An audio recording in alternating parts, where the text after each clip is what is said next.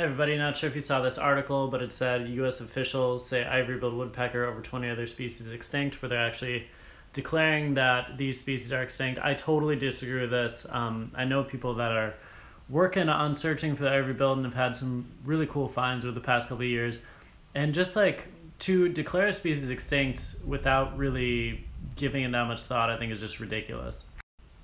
In this part of the article, it says they've exhausted efforts to find these 23 species. They have nowhere near exhausted efforts to find the ivory-billed woodpecker. There's so much unsearched area. There's so much land out here. There's so much that they don't know.